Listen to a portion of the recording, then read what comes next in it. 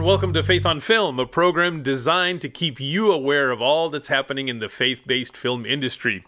My guest today has worked primarily on films featuring John Schneider, whom he has greatly admired since the classic TV show Smallville.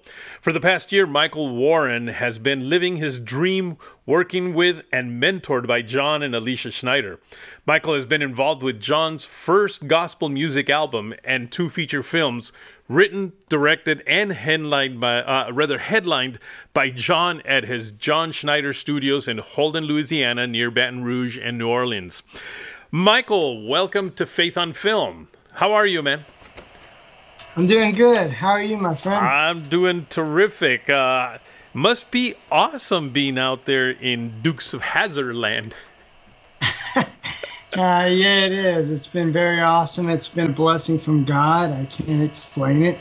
Beyond a blessing, because I've been a huge fan of John since I watched Smallville since I was a young kid. Mm-hmm.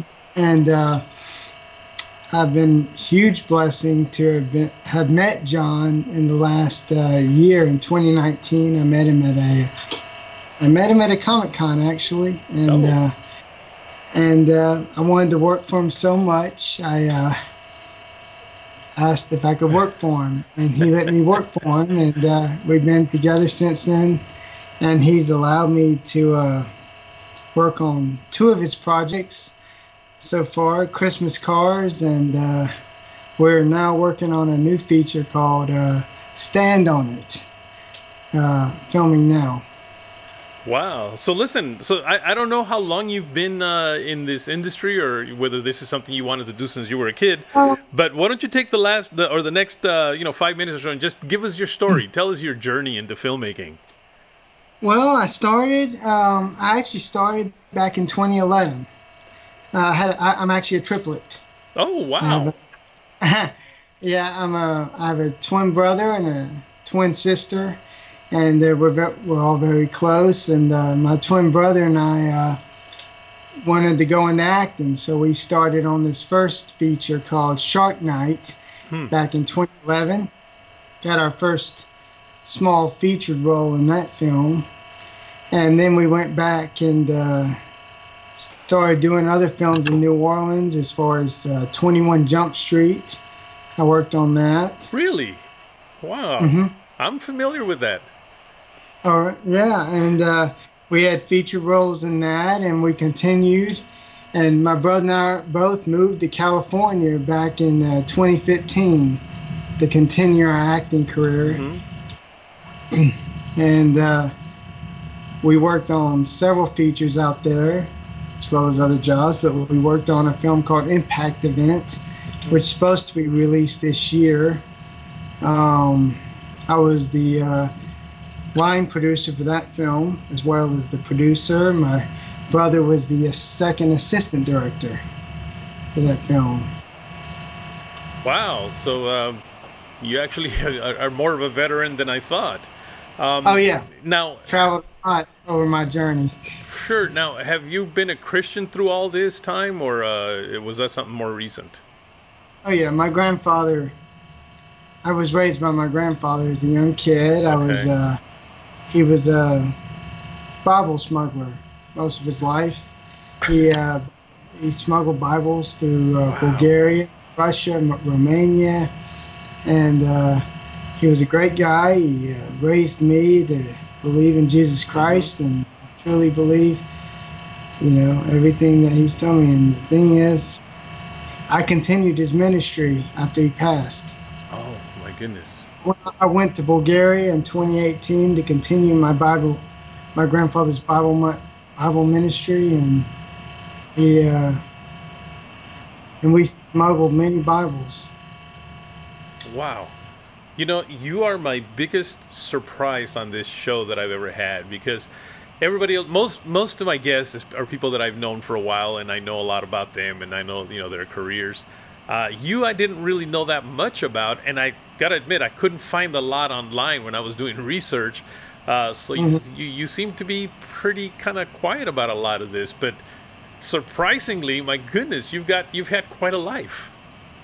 Yeah, I have, and it was doing my first Bible ministry overseas was it wasn't easy. I had quite a challenge because I didn't know they had plugs that were different from the United States. So I kind of had to learn from experience. But it was a lot of fun, and I got to meet my grandfather's friends that smuggled Bibles many years, people that he's helped. And this was like months before I got involved with John. I got involved with John back in it was February 2019. I did my first Bible ministry in 2018 of October. So it wasn't that long before I got involved with John that I did all this. And my goodness. My grandfather passed away in 2015, and I wanted to continue his ministry. That was my goal for the longest time. But then I got involved with John, and I just got hooked. John's a good guy. Him and Alicia are good people, and they kind of took me in as their mentors. And they and being with John, I kind of look at him as a mentor because I watch him as he directs, I watch him as he produces, I watch him as he edits, and I watch him as the person that he is, and I get to see the different version of John that no one gets to see. That is so wonderful to hear. Well, listen, we're going to take a quick break right now, and then when we come back, I want to hear a little bit about some of the projects that you're working with John. And then I've got another question for you that may shed a little bit more light on you and your personality and who you are, all right? So don't go away, all right? All right. Folks, you too, don't go away. We'll be right back.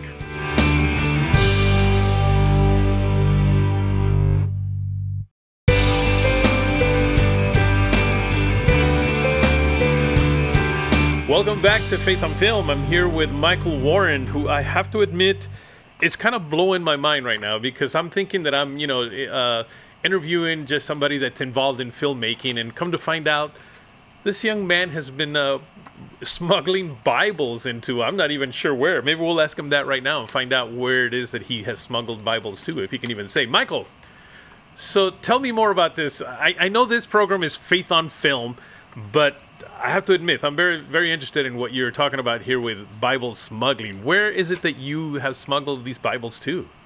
Well, when I did my ministry, my grandfather smuggled Bibles through Bulgaria. But and I went to Bulgaria to continue his ministry, and we printed a new gospel. Actually, it's dedicated to my grandfather. This book right here. Can you see? Yeah. And we dedicated that Christian book to my grandfather after his passing. And we smuggled it through Bulgaria. And with the help of my grandfather's friend Augie and her, his wife Bobby, we smuggled many Bibles. And we're looking for another ministry soon. I hope I didn't get you in any danger by having you tell us where you're smuggling Bibles to, But let's get back to filmmaking then. And you are working now with John Schneider at his studios. There's a film that you, I guess, is it his first film that he's done out of his studios? No, it's one of many. It's one of many. He's done many there from his studios. This is the first one you've been a part of. Yeah. Christmas Cars was his probably fifth film that he's done here. He's done many others since then, and he's working on one now called Stand On It. But Christmas Cars was released last year. It was the one I worked on. I was an actor also in it. I was the set dresser for the film, and I got to work on the entire feature before. That was actually when I first met John. That was the first feature he cast me on and put me on, and it was a great adventure. You were involved in all of this? Yeah, I was involved in it. That is so cool. I worked on it. I worked on it every day, and it was. I tell John every day working for John is an adventure, and his saying is he loves that. Now, so it's. I don't want to put you on the spot here. But boy, I sure would love to interview John Schneider, so I'm going to have you work on that, all right? I will definitely work on that. Okay. Now, Actually, I'm already working on that. you are I fantastic. He's not going to walk like think right behind you right now or anything like that, is he? uh, not no, no, but definitely yes. I would John. appreciate that very much. Yeah, John's one of the hardest working people I know. He's Yeah. dedicated to film. He's a great Christian guy. He believes in good filmmaking, and I respect him. And by the Mm, way, that's he's a pretty good dancer. I saw him on Dancing with the Stars, and I actually thought he it's did funny. quite well. It's funny because I saw him 2 months before I met him Hmm. on Dances with the Stars. I watched him the whole season, Right. and I wrote him and told him I was a big fan. And he didn't see it until later that year. That's true. The Yeah, and message. I did write him while they were doing the live shows. I actually also texted him, messaged him on Facebook, and I said, "You really are doing good. Just keep up the good work." And he responded. I thought that was kind of cool. Yeah, I did the same thing. I wrote the same message. It was funny. I was like, man, I just loved you dancing on that show. And it took him a year. I said, someday he's Yeah. going to see the message. And he saw it. I was happiest I could be. Wow. Now, I have a question for you now that's probably a little more personal here. What do Yeah, you like best? The whole filmmaking process or the Bible smuggling? both. Both. Because, That's a good answer. That's a good well, answer. because my grandfather, I wouldn't be here without my grandfather. Right. He raised me. He wanted me to meet John. He was very impassioned about my dreams. And now Oh, that that is I'm so living neat. it, That is I so have neat. to have to have to put him in the dream. Hmm. You know what I mean? Yeah. Um, That's wonderful. I'm glad you had that great relationship with your grandfather, and to the point where you're really honoring his legacy by continuing to do what he well, obviously give enjoyed him so credit much. for the films that I work on here, and and Hmm. many other things. He was a good guy. Yeah, great grandfather. That's wonderful. So now, if people want to, follow you, whether it be because of your filmmaking or your Bible smuggling, and they want to, just be a part of what you're doing, what's the best way to get a hold of you? Through Now, don't give Facebook. out your phone number. Just you have a website, or do you have an email where people can write you? A Facebook page?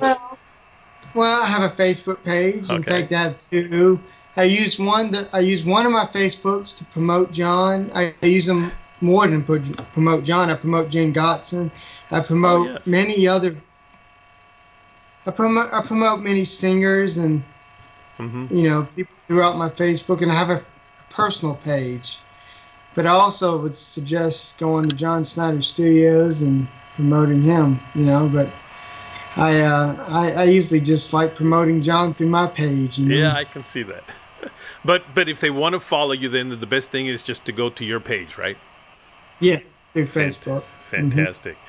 Well, listen, really enjoyed having you on the program. I know we've been trying to make this happen for quite a while now, and Oh finally, yeah. finally, we're able to make it. And I appreciate the time, and I'm serious. I'm blown away by learning this whole Bible smuggling thing, and that just Well, gives me a whole new perspective of you.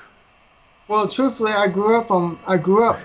My grandfather, when I was a young kid, I grew up with that Bible smuggling. He would leave, go do Bible smuggling. I was raised by my dad.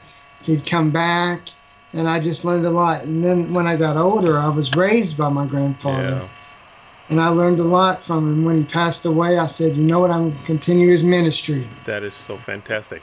Now, if people Um, want to get that book that you talked about there, can they also uh, just reach you through your personal page, or? yeah, I'd be happy to send this book to them. Um, it's actually a dedication to my grandfather. Hmm. And I'd be happy to send it to them.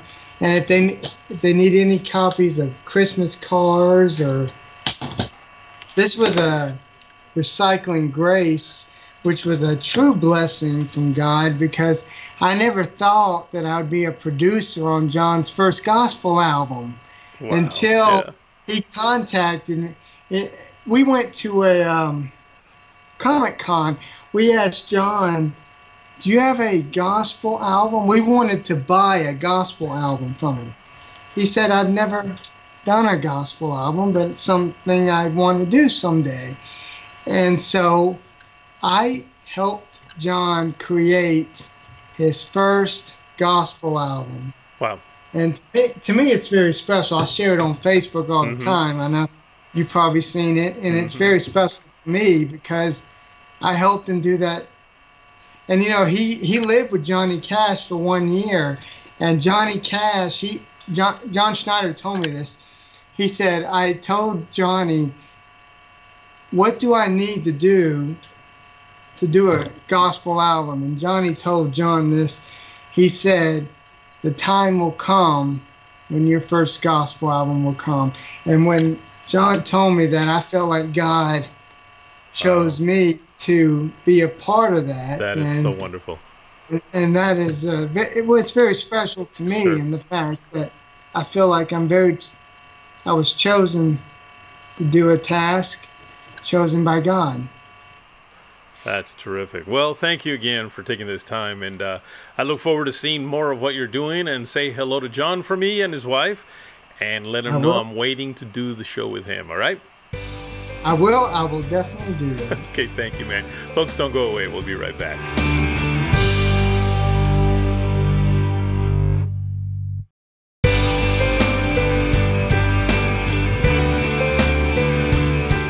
Welcome back to Faith on Film. It's time for another episode of Peculiar People produced by Stephen Lewis. This one on Cell Phone Kids. Take a look. Do your children have a cell phone? Oh boy, let's talk about it. You winked too early. Oh no, you didn't. Let's do it again. Okay.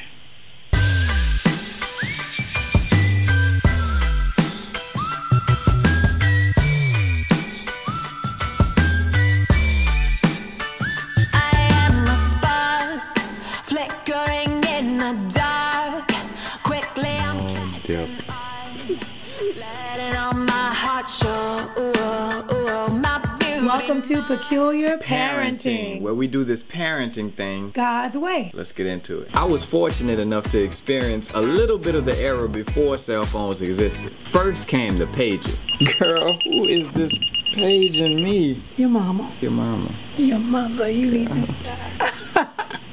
As technology gets more and more advanced, there are all these new gadgets with tons and tons of amazing features. But how are they affecting people? And what are they doing to our families? Oh dear, I had the longest day at work. Oh my gosh. It was like Tommy and Nancy. This other girl, she's new, I'm not even sure of her name. I can't believe she liked that post.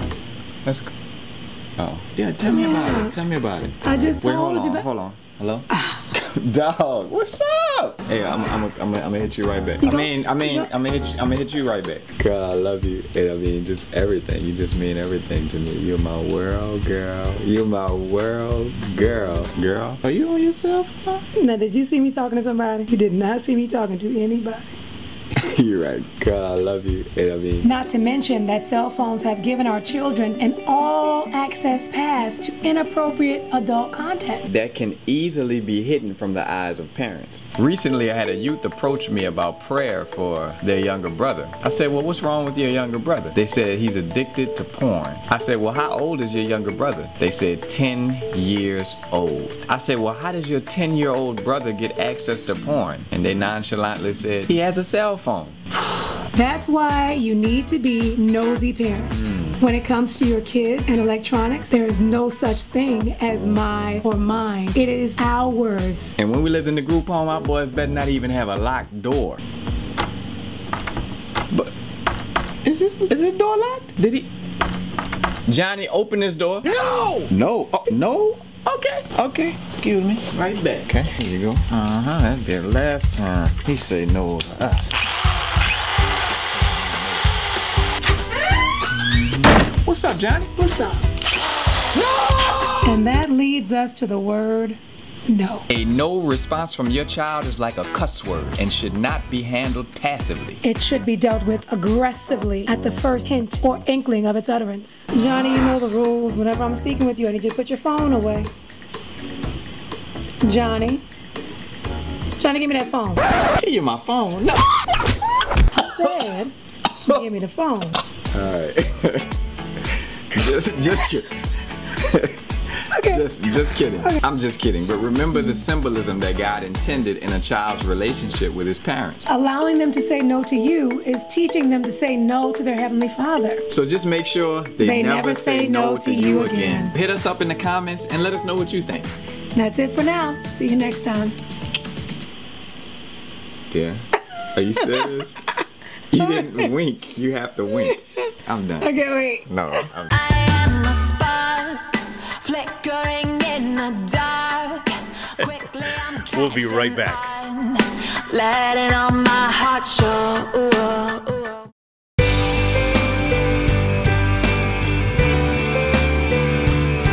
Welcome back to Faith on Film. I want to thank you for tuning in to today's program. I really hope you enjoyed my conversation today with Michael. I have to admit, that was a surprise to me. I had no idea that he did something outside of filmmaking. Bible smuggling, that's really amazing. You know, and it's great to see a young man honor his grandfather the way Michael is doing by continuing in that legacy of smuggling Bibles. I want to ask you to please pray for him because that's not an easy thing to do. That can be pretty dangerous, actually. So just keep him in your prayers. Make sure that God is protecting him at all times. Now, where do I go from here? Oh, yeah. I want to remind you to write me. I just want to hear from you. I want to know that you're out there watching this program. So write me at faithonfilmtv@gmail.com. That's faithonfilmtv@gmail.com. And of course, you can follow me on Facebook, Instagram, and Twitter at faithonfilmtv. That's at faithonfilmtv. And I also want to remind you to check out Parables TV, a place where you can watch some wonderful movies, documentaries, reality shows, just a lot of great content for you and your family. Simply go to parables.tv. That's parables.tv. So remember, if you want to keep your soul healthy, just feed it some good, healthy entertainment. Until next week, take care.